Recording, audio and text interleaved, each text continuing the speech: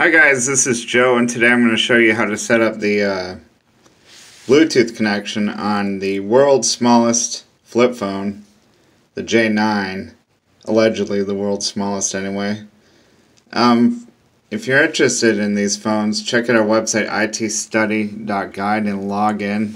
After we do reviews, we do sell these phones for little or nothing, just to encourage people to join our website. And also we have a complete list of cell phone manufacturers where you can buy these phones. They're really cool devices. This phone is built really well. It holds a SIM card in there right in the top. You can text with it. There's no camera. I don't know if you saw that movie Zoolander, but they had a similar phone like this, a very small flip phone. It was really neat.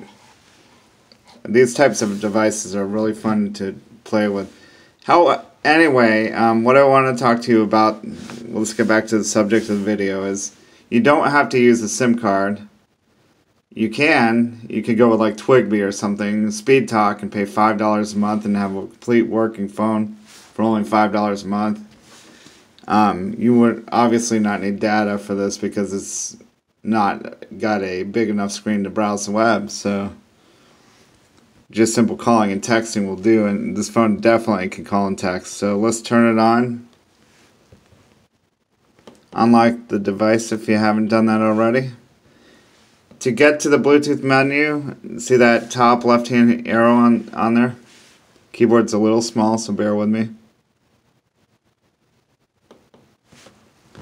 There's messaging. Now we're going to use the up and down arrows, contacts, call logs, settings, FM radio, audio, application, Bluetooth.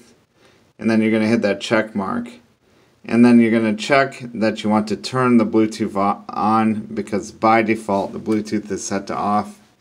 And then when you go over here to your Bluetooth connection on your cell phone, look for J9. That will be this device right here.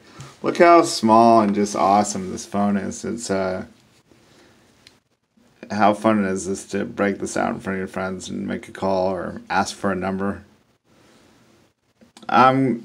Check back to our website for more information about this phone. We love doing reviews, and please subscribe if you want to help us out. And if you have any questions, comment below. Have a nice day.